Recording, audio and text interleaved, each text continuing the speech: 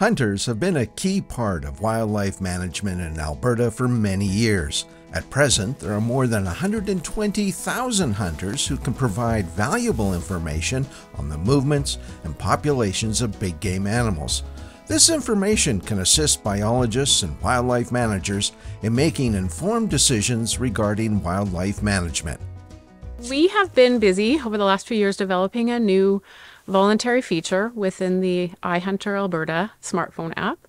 And that allows hunters, outfitters, Métis harvesters, and recreationists to submit observations of harvestable wildlife in Alberta. And that can ultimately be used to supplement the data that is available for wildlife management. As an experienced hunter, Dan Sturgis views this tool as a means for all hunters to contribute information to the management of big game wildlife, which is the mandate of the provincial government. Definitely. I think there's been some, I'm a hunter, have been forever, it seems. And there's always been a bit of, I don't know if complaint is too strong of a word, but a concern that hunters didn't have a conduit to get that information to the government in a way that made sense, right? It was very piecemeal if it ever did come to government. So this is kind of a more rigorous approach, I guess you'd say, at trying to get that information to them and then using that information to benefit hunters in the long run for keeping your population numbers at a good rate to allow hunting for, in perpetuity, basically. Let's address a common concern. Will Alberta Hunt Log monitor your movements or reveal your hunting spots? So we have been working hard to create trust in the hunting community, and the way we're doing that is by making sure that the data is confidential and secure. We are not collecting any names. Actually, everyone who participates in Alberta Hunt Log, there's no name in the database that's spit out on the other side. Everyone is assigned a random string of 16 digits, so we don't know who you are. And we don't collect any location information. Everything is done on a wildlife management unit level because that's how we manage wildlife populations in Alberta. If you are still concerned, even knowing that we don't see any names and don't see any locations, if you're still concerned, you can toggle off the GPS. What that does is it gives users the choice to manually enter their kilometers traveled and hours out in the wildlife management unit that they're in that day. And then instead of having Alberta Hunt Log calculate that in the background, because really that's all we want from the GPS data. We just are calculating your hours out in the wildlife management unit and your kilometers traveled. And then that can be used for metrics like number of moose observed per hour, because we need to scale it somehow, how many, in terms of the effort that was put in to see that many moose. For a program like this to work, a number of organizations had to come together, including the Alberta Conservation Association, iHunter, the University of Alberta, and the Métis Nation of Alberta. I caught up with Jack Curry, a biologist with the Métis Nations, about why they're involved in this program.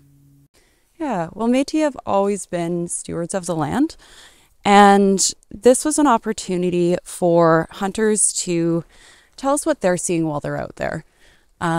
We hear from our harvesters all the time that they're seeing changes in the land, changes in wildlife populations.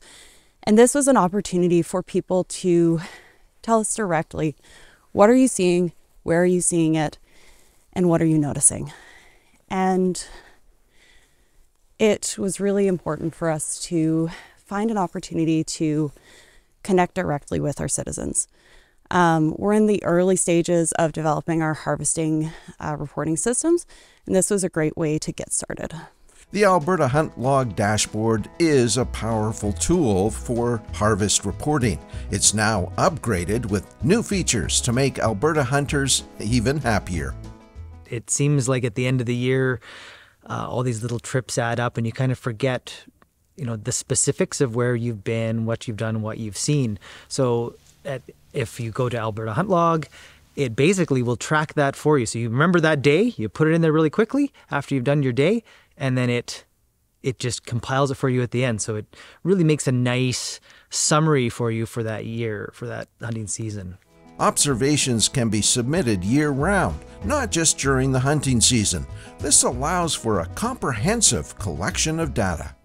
We would love for people to be contributing data for anything on the list of species in the survey. The more data we get, the better, because that provides more information for that's available for managing wildlife populations, harvestable wildlife populations in Alberta. This is one of the reasons why the Alberta Hunt Log is such a good fit for the MNA. Yeah, really is. And we know that Métis harvesters are out throughout the year, whether that's in the summer doing berry picking, in the fall for duck hunting and big game hunting, or in the winter when they're doing trapping. We know that people are out on the land year round. And so the opportunity to be able to report throughout the year with the recreation option, the scouting option, and the hunting option has really been fantastic. So if you'd like more information about the Alberta Hunt Log, I would strongly encourage you to go and check out the Alberta Conservation Association website. I'll put the link down below. And in the meantime, next time you head out, please consider using this. I think it's going to benefit all Albertans, both those that hunt and those that just like to recreate in the backcountry. Till next time, everyone, I'm Michael Short. Come on, let's go outdoors.